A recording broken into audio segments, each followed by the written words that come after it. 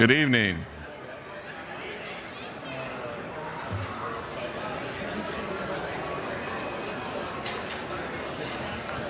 Good evening.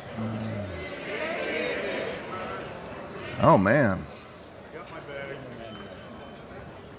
So there goes Lon getting his bag. It's all good, Lon. You should have left it in here, huh? All right. Thank you very much. I appreciate your participation in the 2017 Iowa Federation of Labor Hall of Fame. We're very fortunate this evening to have a keynote speaker, and everybody says, oh, somebody that doesn't need any introduction. I really got the luck of the draw here because I do have that person here.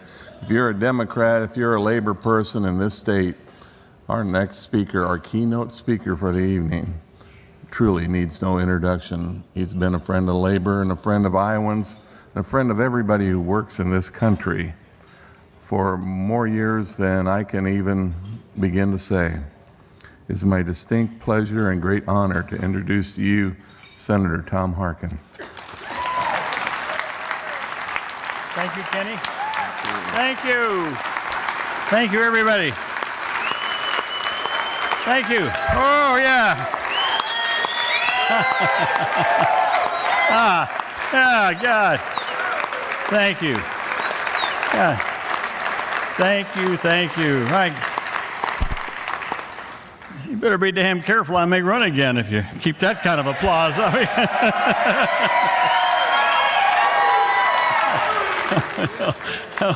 That was really great. Thank you very much. And Kenny Sager, thank you very much, President Sager. Kenny said, thank you for being here tonight. I said, thank me. I thank you for an old has-been like me to be invited back with all my friends.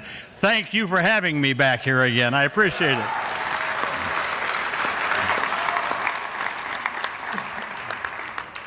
So Kenny and Holly and Charlie Wishman, Kate, all my friends who are here are inductees tonight. Bruce Clark, APWU, that was Bruce. And I met a couple, three people here tonight that worked with my brother Frank, who was an APWU member here in Des Moines.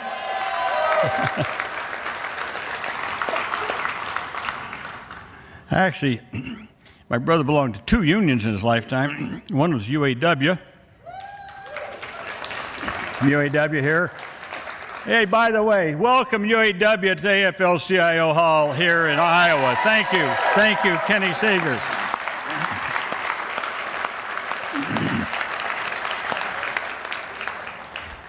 I still have a file at home. I haven't given it to the Institute yet on what happened at Delavan's. Now, you younger people don't know what I'm talking about.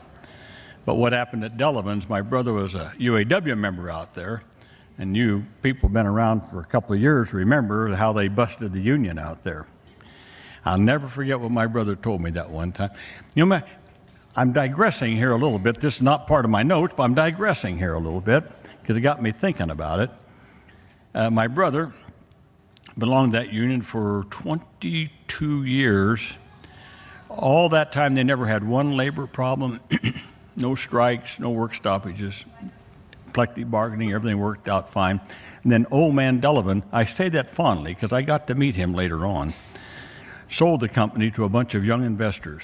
And I have in my file that Des Moines Register page in which one of these young investors that put money together and bought it bragged, if you want to see how to get rid of a union, come to Delavan's. Openly bragged about it. And I remember when they went on strike and my brother walking the picket lines there and all the strife. And I had just been elected to Congress. And I remember so many of the South Central labor body that helped on that. But they brought in the striker replacements. They busted the union. My brother said, he said, out and back of Delavan's was a trash heap. It was a pile of shavings, metal shavings, because they made jet engine nozzles and stuff.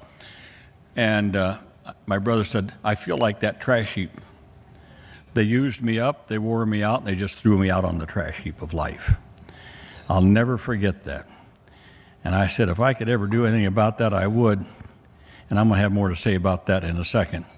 But I'll tell you, what happened at Delavins and how they bring in striker replacements, it ought to be against the law to bring in replacements for legitimate strikers.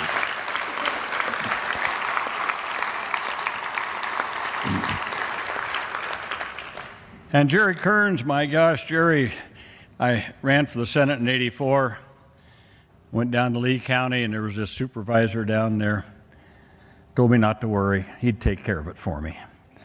And boy, did he ever. We came out of there with a huge margin of victory. Never lost Lee County, never did. And Jerry was always there for me, and I think a couple of times our elections intersected, where he was running and I was running at the same time. And I always liked those times when he was on the ballot and I was on the ballot, because I knew he was going to get the vote out in Lee County for Jerry Kearns, and he would do it. And so that was all those years. And then later when Jerry got elected to the legislature, you got to remember that, 2008.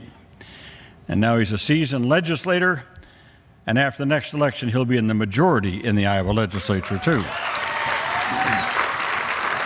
Jerry. And Fred Noon, I'm sorry that Fred's not here, and I don't know all of his family, but a lot of the Noon family are here, right? A lot of his family and friends I know are here. And Fred, a proud veteran, we always talked about that, labor's local, 353, longtime member of the South Central Federation of Labor. Anyway, an avid hunter, passed away too soon. I told someone earlier, I said, I had a story about Fred, and I thought maybe I should tell it. What the heck, I'm going to tell it anyway. So Fred was a great supporter of mine and in the building trades. And so one time, it was 1984. 1984, I'm running for the Senate. I had an ad that had run on the radio. It was a radio ad, and it was about me hunting pheasants. It was a pretty good ad. And we ran it the day before pheasant season opened, say. And we ran it like at 5 a.m. in the morning, 6 a.m. when all the hunters are out there in the pickups just waiting for the sun to come up. 8 o'clock, go out hunting. And it was pretty good. And at the end of it, I said, you know, I'm proud. I'm a gun owner, been a gun owner all my life. I'm a proud hunter. I've hunted all my life. And I said, and I'll bet that Roger Jepson doesn't even own a gun. Now, Roger Jepson was the Republican senator I was running against, right? I just said that. I didn't know. I just said it. I said, I'll bet he doesn't even own a gun. Well, Roger Jepson called a press conference to say that Harkin wasn't telling the truth, that he was indeed a gun owner, and a proud gun owner. One of the reporters there asked the question, Senator Jepson, what make and model of gun do you own? He couldn't answer the question.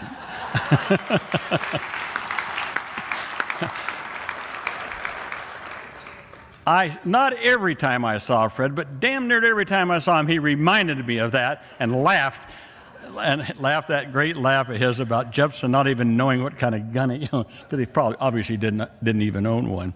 Anyway, that's my story about Fred Noon. Great guy. Well, all of our great honorees tonight.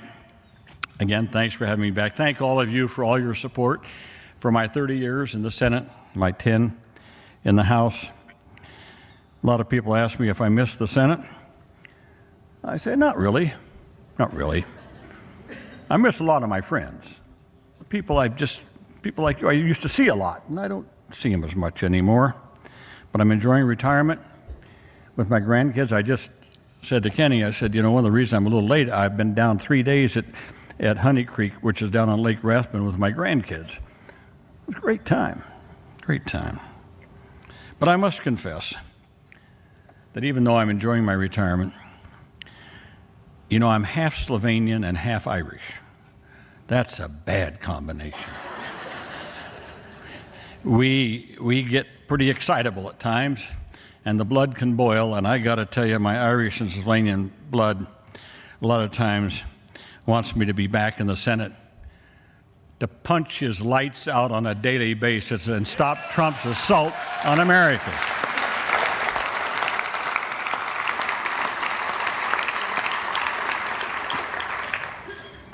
Well, my message tonight is simple. For the last 40 years, our country has let organized labor down, and that has hurt our country. And I want to be forthright. My party has been complicit in that. My party has been complicit in that 3 times. Once, 3 times since I've been there. Once in 1978, I was a House member, and there was a bill called Labor Law Reform. Great bill. We got it through the House. Tip O'Neill was Speaker. Went to the Senate, got killed in the Senate. President Carter never lifted a finger to even help or to do what was necessary to get the votes. 1994, this is personal, the anti-striker replacement bill. I just told you what happened to my brother. So this came before the Senate committee. I was a member of it. Ted Kennedy was the chair. We got it through the committee. Oh, it passed the House. Dick Gephardt, Speaker of the House, got the bill through the House. We had enough votes in the Senate. We had enough votes in the Senate, and we had a Democratic president by the name of Bill Clinton. So we got it through the committee, brought it on the House, brought it on the Senate floor, and of course it was a filibuster by the Republicans. We needed 60 votes to break the filibuster. We were short a couple, 3 votes. And again, President Clinton didn't do what he needed to do. And Metzenbaum, a guy by the name of Howard Metzenbaum, Senator Metzenbaum and I led the effort on the Senate floor on that. We lost 2 senators, 2 Democratic senators from the state of Arkansas. Lyndon Johnson would never have let that happen, I can tell you that, if they'd been from Texas. Well, that was quite a loss. The last one was 2010. Now I'm chairman. Ted Kennedy has passed away. Now I'm chairman of the largest committee in the Senate, the Health, Education, Labor, and Pensions Committee. In 2009, I remember it was Martin Luther King Jr.'s birthday. We had a meeting down at the AFL-CIO headquarters because they wanted to get something called EFCA, the Employee Free Choice Act, through. And Ted Kennedy announced at this meeting, we had all the labor people there, Kennedy, me, others there, and Kennedy said, look, and he'd already talked to me about it, and he said, look, I'm sick, I can't handle this, I've got to fight this brain cancer I have. He said, I'd like you to back Harkin on this, let Harkin take the ball. I said, fine, I love it. So I got to carry the EFCA ball.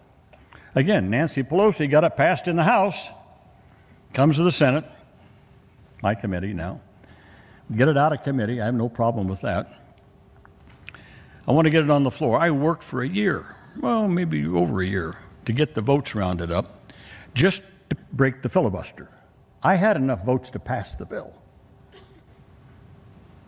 I needed 60 votes to break the filibuster. We had 60 Democrats in the Senate. But there was something called the Affordable Care Act. It was up at the same time. So what was I promised? We can't, the President Obama said, no, we can't do that. We got to do the Affordable Care Act first, then we'll get to that. This was in October of 2010. Well, we got the Affordable Care Act passed, but a strange thing happened. Ted Kennedy had passed away. They put a Democrat in, the governor did, in Massachusetts. Huh? What was his name? No, not Scott Brown.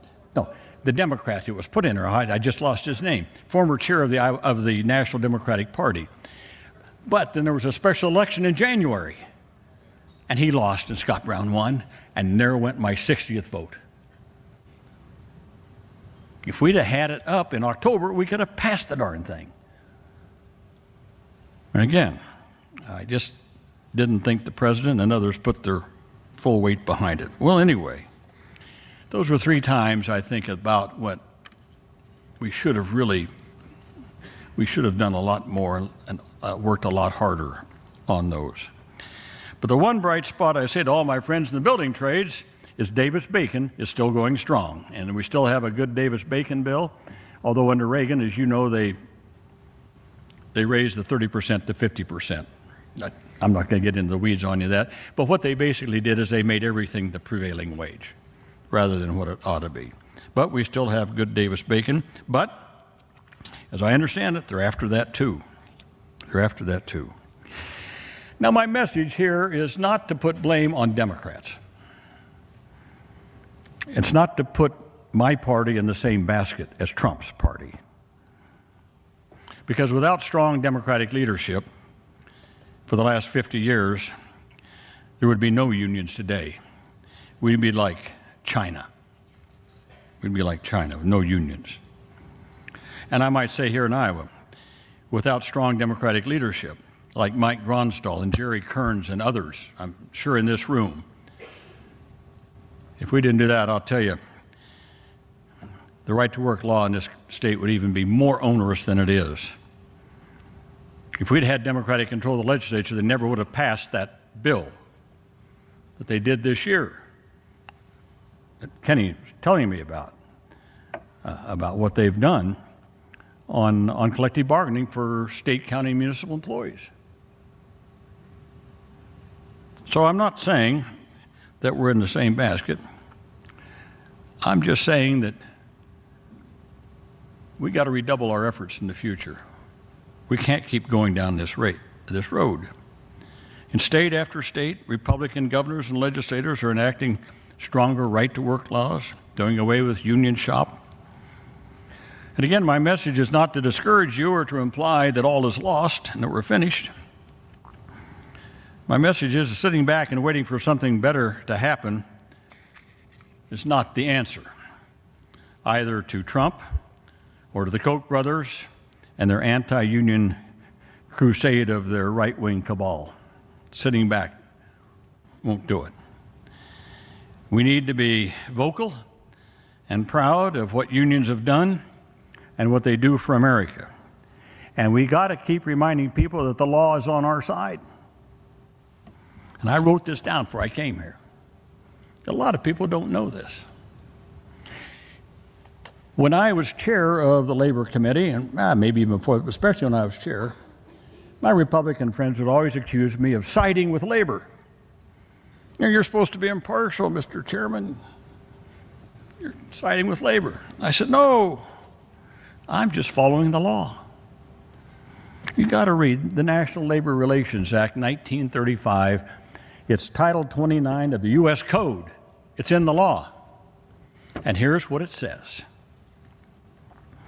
It is declared to be the policy of the United States to eliminate the causes of certain substantial obstructions to the free flow of commerce and to mitigate and eliminate these obstructions when they have occurred by encouraging the practice and procedure of collective bargaining and by protecting the exercise by workers of full freedom of association, self-organization, and designation of representatives of their own choosing for the purposes of negotiating the terms and conditions of their employment or other mutual aid or protection.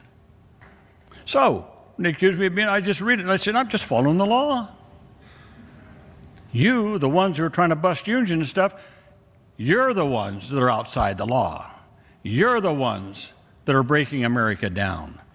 This is what built America up and made us the envy of the world.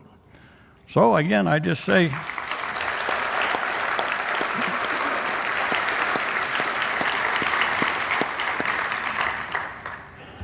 so EFCA, I said a lot during FGUTS. I said, freedom of association, self-organization. I was just trying to fulfill the law's mandate. The law's mandate. So in closing, I'd just say this. We need a new burst of organizing. Organizing people we've never organized before. Computer programmers, data entry people, fast food workers, domestic workers, every construction worker in America, nursing home workers, every state municipal employee, every teacher, every renewable energy worker, and so many others in our society that needs to be organized.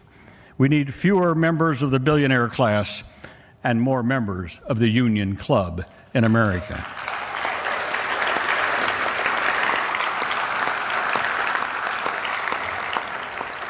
In America today, too few people have too much money and too much power. And too many people have too little of either one. Like my friend Jim Hightower used to always say, money's like manure. Those of you who know what farming's like. If you take a pile of manure and you pile it all up in one spot, it kills everything beneath it. But if you take that same manure and spread it around, things grow. Money's like manure. Spread it around. And the best way to break down that manure pile and spread it around is more union members in America.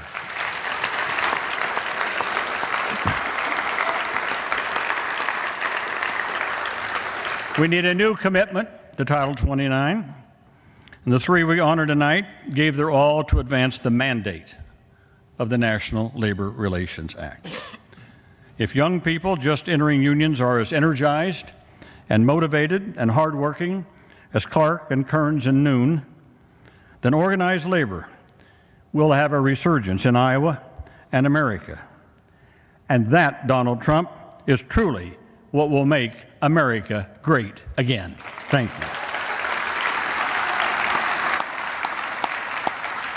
Sorry, I went on a bit long. No. Thank you all. Thank you so much.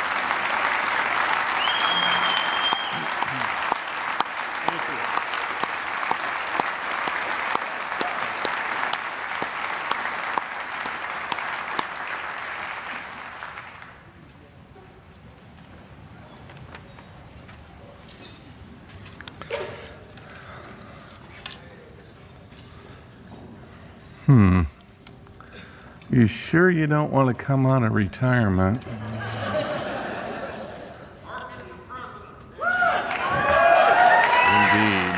Indeed.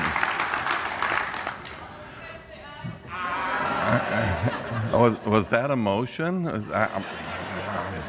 Okay. Yes, indeed.